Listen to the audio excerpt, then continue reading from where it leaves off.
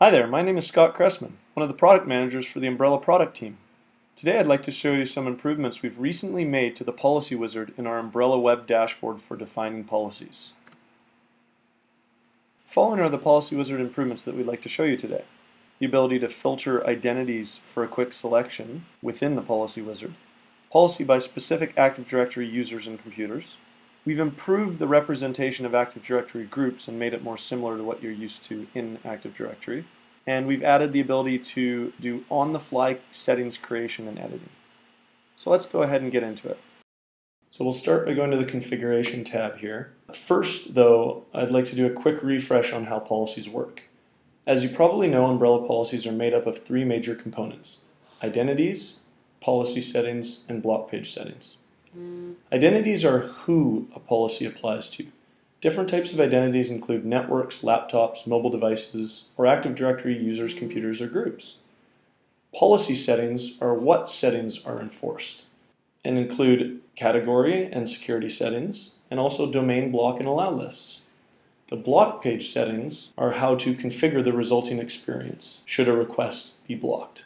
So these three sections are where you can configure each of the identities, policy settings, and block page settings. And they correspond to the main three steps in the policy wizard, which you can see here: identities, policy settings, and block page settings. With identities, however, the exception is Active Directory users, computers, and groups, which are automatically imported once a virtual appliance is set up via the Active Directory configuration page here, and linked to your Active Directory servers via our AD connector software. So, moving back to the policy wizard, here's where we've made a few improvements that we thought would be worth sharing with you. The first improvements of note are located in the identity picker, which is the first page of the policy wizard.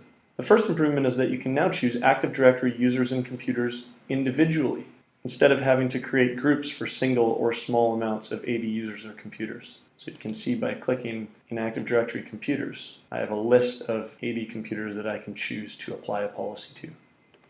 The second improvement is that when you click on a specific identity type, you can now filter that list when you are looking for something specific. In this example, I know I want to choose my laptop. So I'll click on roaming computers and I will type in Scott to see my roaming computer come up. So I can select it easily, and now I don't have to page through numerous roaming computers to find the identity that I want. These filters work for each of the identity types and should make your life a lot easier if you have a lot of devices or a large Active Directory environment with many users, computers, or groups. So you can see here I can do another search for Scott, and up I come. The next improvement is a change to how we display Active Directory groups. Previously, we attempted to display the fully nested directory structure, but this was difficult to use and was dissimilar to how you're used to managing groups in Active Directory. So we made a change that within the AD groups container, you now see all of your Active Directory groups as a flat list, and you can select them from there. We've retained the ability to descend into nested groups, but only for the purpose of allowing you to verify the members of the group you're choosing, that they include the elements you expect them to, or to ensure changes you've made to your Active Directory have propagated into the Umbrella system. Note that if you want to make exceptions for large groups or entire identity types, we encourage you to do so by creating a new policy rule for those identities that you want to exclude, rather than attempting to choose an entire higher level group and then go in and choose exceptions separately. The best practice is really to define policies bottom to top, as you can see here, the default policy all the way up to this policy, and do it from least specific on the bottom to most specific on top. It's important to note that these stacked policies are prioritized according to which ones will trigger, but only one policy will execute once an identity match occurs. So if you put the same identity in two different policies, only the first will fire, not both. The next improvement can be seen in the next two steps of the policy wizard, and we call this on-the-fly settings creation and editing.